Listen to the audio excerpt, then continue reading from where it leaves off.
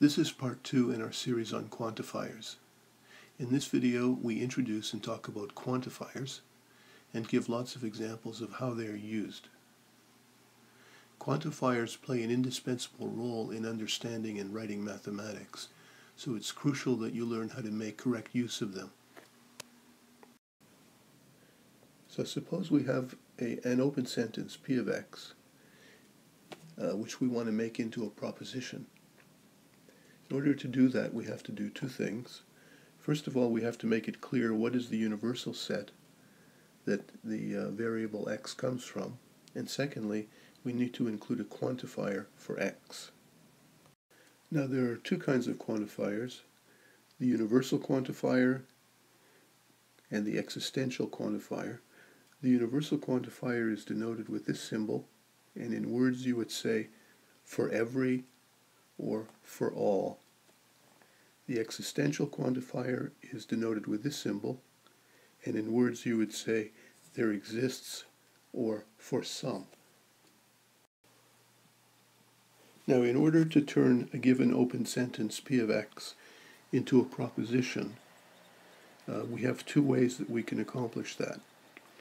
Each of the ways involves, at least if you're writing it in symbols, writing, before you write the P of x, you write this or this. This one is read, for all x in u, P of x is true. And the meaning of that is that the truth set of P of x is all of u. In other words, P of x is true for every single x in u. This one is read, there exists an x in u such that P of x is true, or we could say P of x is true for some x in u. The meaning of that is that the truth set of P of x has at least one element in it. It is non-empty. And so what I've done is I've made use of the information in this box, or the technique I described in this box, in order to turn an open sentence into a proposition.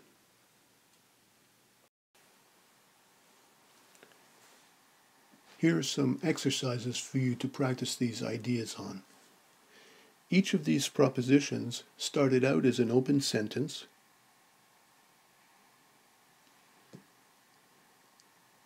and each one has been made into a proposition by adding information about the associated universal set and a quantifier.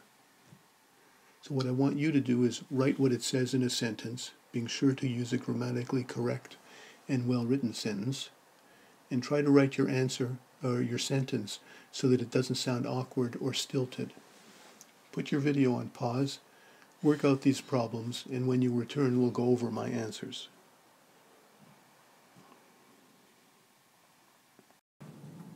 Okay, here are my answers. Let's go over them together. So the first thing to notice is you should always read from left to right. So as I read this from left to right, I say, there exists a real number x such that x is greater than or equal to 3. Some students will read this as, there exists x element of the real numbers such that x is bigger than or equal to 3. So that's what I would consider to be an awkward, stilted kind of way of expressing it. So don't say it that way. Say, there exists a real number x such that x is bigger than or equal to 3. Another thing that students will sometimes do is they'll think that this is the end of the sentence. They'll say, there exists a real number x, period, and then they'll say x is bigger than or equal to 3. So that's not correct. This is the entire sentence. There exists a real number x such that x is bigger than or equal to 3. Now that's certainly a true statement because, of course, there exist real numbers that are 3 or more. Now number 2 is exactly the same as number 1, except we've changed the quantifier to this universal quantifier. It says, for every real number x, comma, x is greater than or equal to 3. So that's false because it's impossible for, it's not the case that every real number is greater than or equal to 3. Some of them are less than 3. This one says there exists an integer x such that x is less than 0 and x is bigger than 3.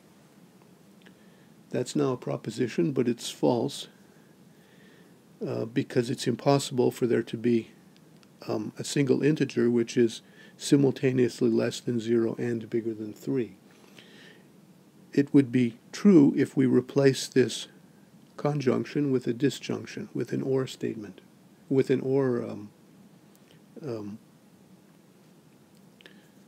connective. So be very careful about your use of the connectives and make sure that you use them accurately. It makes a very big difference. And this one says, for every real number x, either x is less than 0, or x equals 0, or x is bigger than 0. That's true. It just simply expresses the fact that the real numbers can be partitioned into three disjoint sets: the negative numbers, the positive numbers, and 0.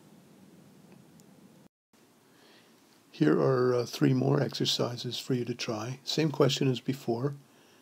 Write them out in words and then decide if they're true or false. Put the video on hold and give it a try.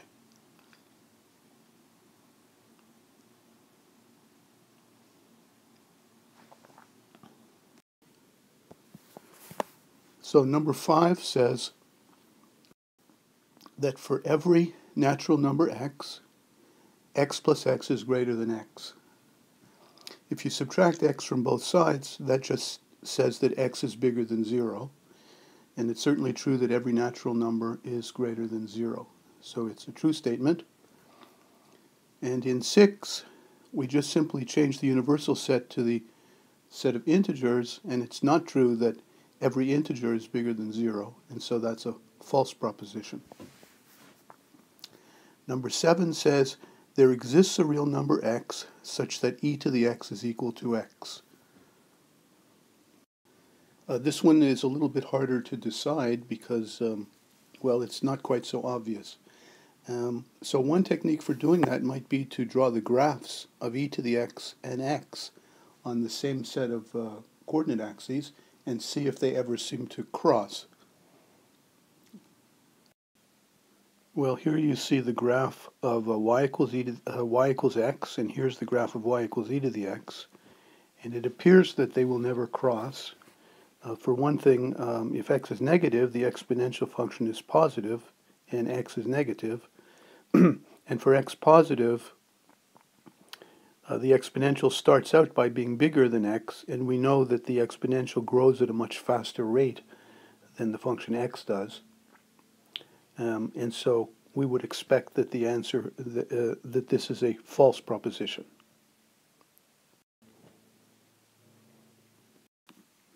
And here are 4 more for you to try. The first one involves a conditional statement, so remember how you're supposed to phrase that in words. And the remaining 3 involve 2 variables and therefore 2 quantifiers. Okay, so give them a try, and when you come back, I'll share my answers with you.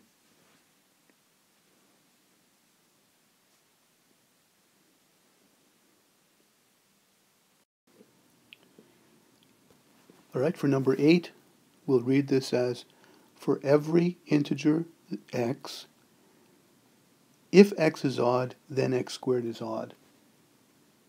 Okay, so remember, that's how we say in words P implies Q. We either say if P then Q, or we could say P implies Q. I think in this case it's better to say for every integer x, if x is odd, then x squared is odd. So now you have to think about whether or not you believe that that's true. I'm really not asking for a proof at this stage. I just want to know what your intuition tells you. So just try squaring a bunch of odd integers, and you'll see that they all seem to come out to be odd as well. And so that is a true statement. We'll write a proof, a more formal proof, shortly. Now in number 9, you'll notice we have 2 quantifiers, but they're exactly the same. They're both existential. So I could say there exists a real number x and there exists a real number y such that this happens. But since they're the same, we can refer to both of them at the same time and just simply say there exist real numbers x and y such that x squared plus y squared is equal to minus 1. Now, is that true or false? Well, when you square real numbers, you can't get a negative number, and when you add two non-negative numbers, you can't get something negative. And so that must be a false proposition. For number 10, now we've got two quantifiers, but this time they're different. And so make sure you read it from left to right. For every real number x, there exists a real number y such that x plus y is equal to 0. So what they're saying is if you give yourself an arbitrary or a generic real number, x, then you can find another real number y such that they add up to 0. Well, that's true because the y that would work here would be negative x. And negative x is a real number if x is a real number.